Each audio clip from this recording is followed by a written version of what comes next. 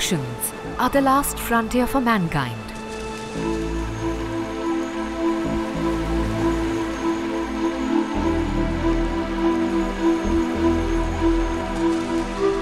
We still do not know much about the oceans. In fact, we know much less about the oceans than we know about the space. Oceanography is a young science. It all began in 1872 with an expedition of HMS Challenger, a British ship that during its 4-year-long expedition went all around the world, but unfortunately did not come to the Indian Ocean. Until about 1950s, not much was known about the Indian Ocean.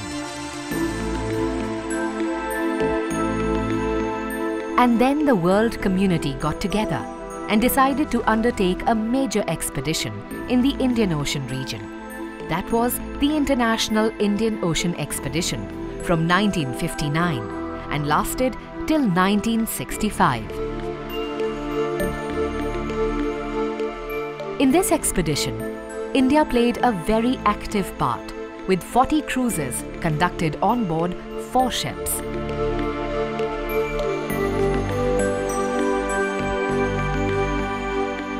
After the expedition, the National Institute of Oceanography was founded on 1st January 1966 with a mission understanding the seas around us and to translate this knowledge to benefit all. NIO has completed 50 years of its existence on 1st January 2016.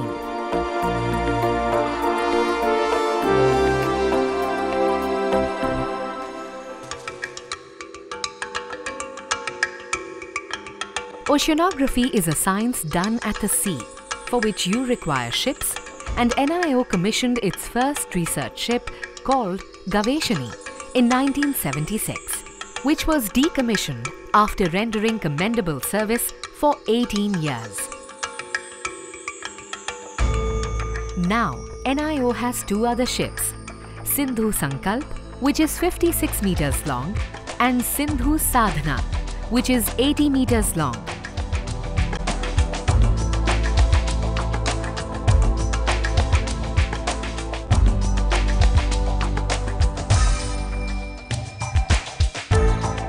This is the first research ship completely built in India and is equipped with all the modern instrumentation that is needed for oceanographic research.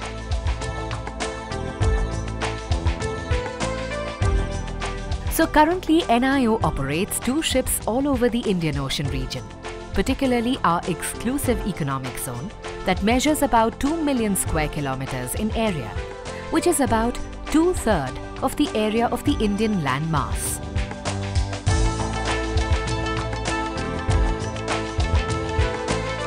These ships carry out regular observations on physical processes, biological resources, non-living resources, as well as natural and human impacts on climate change and their effects on marine ecosystems and biochemistry of the seas around us.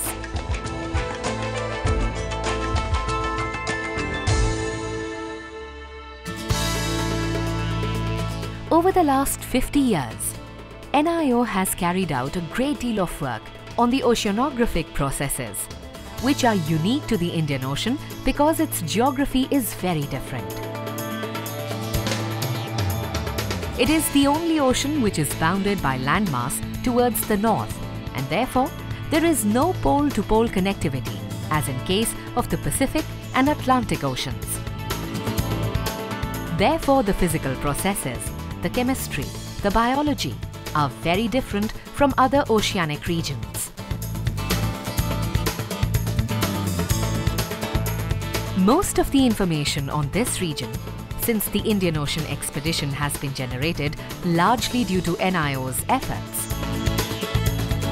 This includes circulation, oceanic currents, climate-related issues, the ocean atmosphere exchange, the biological productivity and biodiversity, the elemental cycling, the geology including the paleoclimates and non-living resources.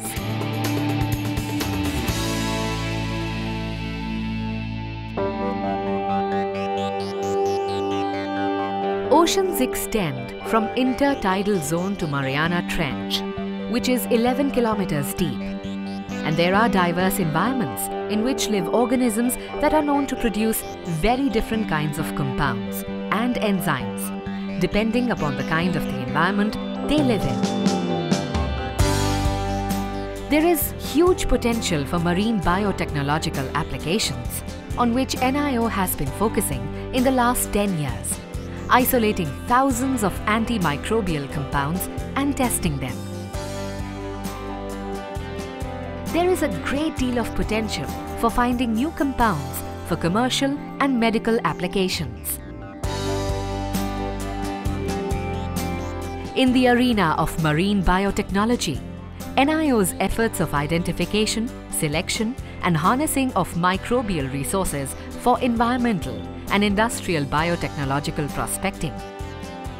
Green technology leads for treating molasses spent wash, textile effluent decolorization, paper de-inking process, heavy metal detoxification, tannery and aquaculture effluent treatment. Simplification of marine pollutant or pollutants pre-screen through bacterial bioluminescence assay. Isolation and purification of most potent serine proteas from a deep-sea fungus and lacase from a mangrove fungus. Isolation of novel microbes producing edible pigments useful in food industries are a few of the many examples.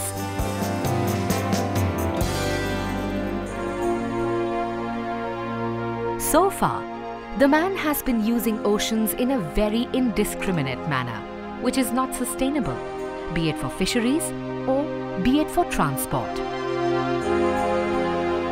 The sustainable utilization of oceanic resources requires good understanding of its processes, and that is what NIO have been doing. The atmospheric temperature has gone up by close to 1 degree, and a lot of this heat is being transferred to the ocean, heating up the ocean surface as well as interior ocean. Temperature change by about ½ degree to 1 degree will make a lot of difference to the marine organisms. As a result, the seawater will expand, and because of higher temperature, the polar ice will melt. The sea level is expected to rise between 0.3 meters to about 1 meter by the end of this century, as per the estimates from the model developed at NIO. This is expected to have an impact on the coastal environment and also the people who are living in the coastal areas. NIO is focusing its efforts on the issue of ocean acidification because of the carbon dioxide concentrations that are rising in the atmosphere, and some of its carbon dioxide is going into the ocean, making the seawater acidic.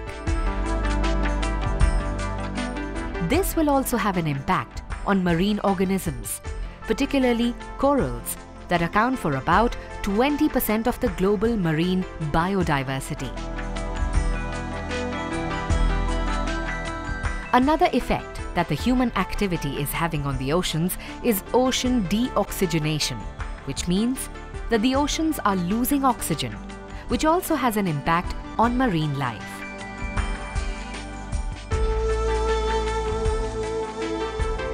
Biological oceanographic researches have contributed significantly to our understanding of the Indian ocean biology productivity characteristics, coastal bioresources diversity, and seasonal variability, as well as the adverse impacts biota suffers from pollution. Mapping of primary, phytoplankton, secondary, zooplankton, microbial, bacteria, benthic, coral reef and mangrove productivity of the seas around India, and characterization of their spatio-temporal variabilities are useful to make realistic assessment of fish production in the seas around India. Biodiversity description of planktonic communities in our estuarine, coastal, open ocean and island seas has enabled NIO to reorganize the existence of multi-species and highly diverse fish food biota.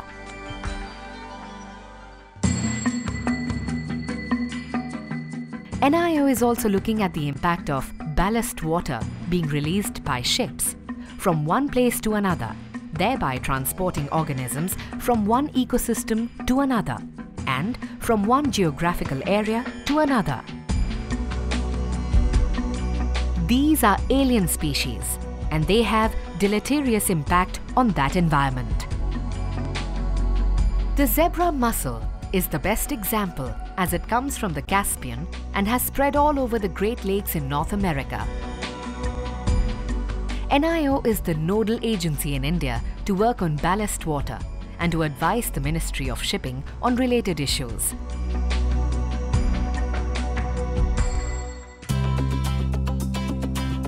NIO has had a major project on prospecting for marine minerals called polymetallic nodules. These are deep-sea minerals that occur on the seafloor in the open ocean, and it was because of the extensive research carried out by the scientists of NIO in 1980s and 90s that India was recognized as a pioneer investor, and India was allotted a site measuring 75,000 square kilometers, where we have exclusive mining rights.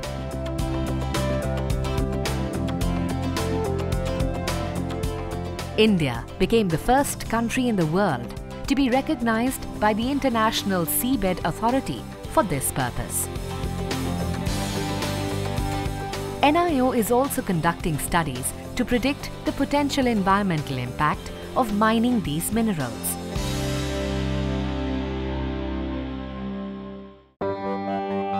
NIO have also carried out explorations on placer deposits, which are sands rich in ilmenite, which is a source of titanium, and monazite, which is a radioactive mineral.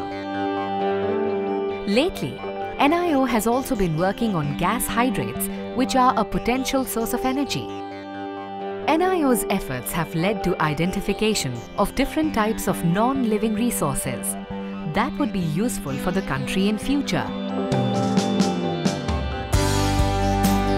Another area that NIO has been working on is marine archaeology. Marine archaeological research was pioneered by NIO in 1981. This is an important issue because the sea level has been going up and down, and the settlements in coastal areas have been submerged. NIO is credited for its discovery of number of sites including Dwarka, Bet Dwarka, Pindara, Somnath and Pumpuhar.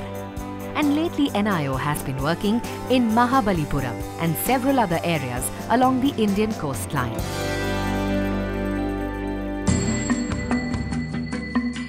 Besides its contributions in scientific research, NIO scientists have been involved in development of technology and products, largely in the area of marine instrumentation, such as building instruments, or oceanographic observations such as autonomous underwater vehicle, vertical profiler and automatic weather station. And some of these technologies are also being commercially marketed. NIO has made important contributions by offering services in the form of sponsored research, which deals with problems that are relevant to the industry and society. NIO conducts studies for industries in coastal areas and advises them on aspects related to marine pollution, including fingerprinting of oil spill and tar balls, environmental impact assessment, design parameter for offshore installations, and coastal regulation zone compliance.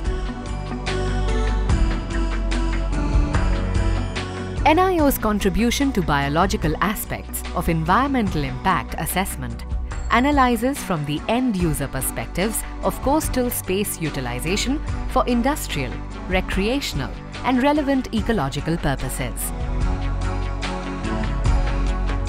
Through sponsored research, NIO generates substantial resources and a quarter of the budget is met out of support from non-governmental sources.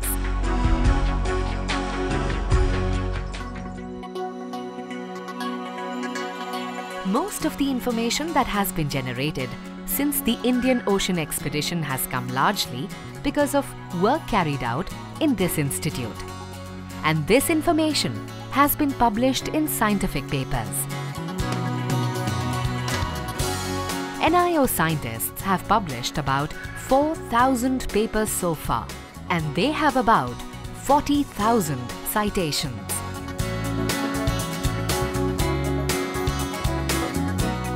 As oceanography is a very expensive science, and most countries as well as organizations in this region do not have the expertise or the resources to carry out oceanographic research.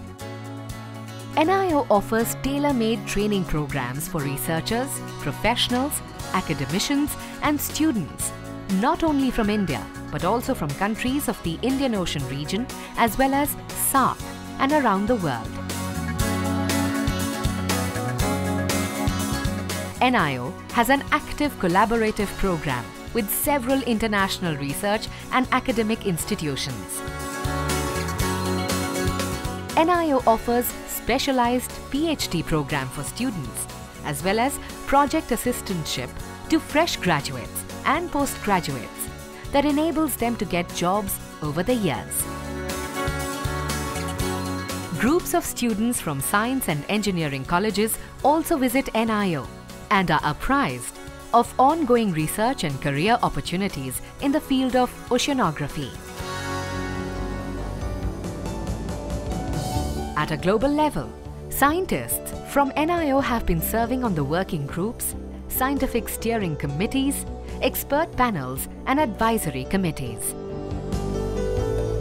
NIO has also made a lot of contribution to global efforts in carrying out oceanographic research through collaboration with other oceanographic institutions around the world, as well as organizing international conferences.